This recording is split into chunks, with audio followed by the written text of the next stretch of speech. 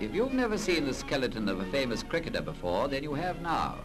Geoffrey Davien, creator of Sculptoons, will show you how he turns wire and clay into a lively and lifelike caricature of Wally Hammond.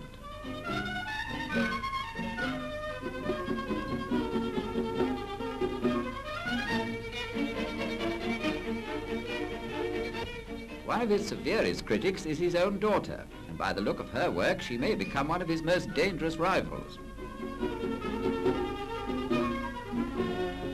The model of Bruce Woodcock shows how brilliant the likeness can be. Compare it for yourself. There's one thing about this particular subject. He's not only a model in the studio, but he's a model in the boxing ring.